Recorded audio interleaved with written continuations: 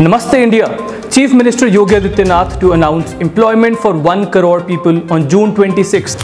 Uttar Pradesh Chief Minister Yogi Adityanath will be making a record on June 26th by handing over employment to 1 crore people. With this, Uttar Pradesh will become the first state in the country to give employment to 1 crore people in one go. Adityanath reviewed the preparations for the event in a meeting with the officials on Tuesday.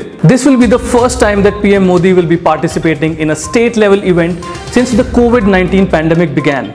The Mahatma Gandhi National Rural Employment Guarantee Scheme is going to be a major contributor, assuring over 50% of total jobs being created in Uttar Pradesh. Uttar Pradesh has about 1.8 crore Manrega job card holders.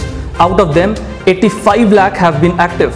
About 15 lakh new job cards have been added in the past few months, and most of them are migrant laborers, said Sanjay Dikshit, former member of the Union Government's Central Employment Guarantee Council. Besides restoration of river, construction of rural roads, digging of ponds and pits for plantation drives, and other such work is being carried out under the Rural Job Scheme to provide work to people.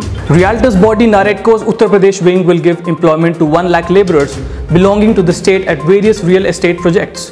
The association said on Tuesday. Last month, the NAREDCO UP signed an initial pact with the Uttar Pradesh government offering to provide employment in the real estate projects to migrant laborers who have returned to the state.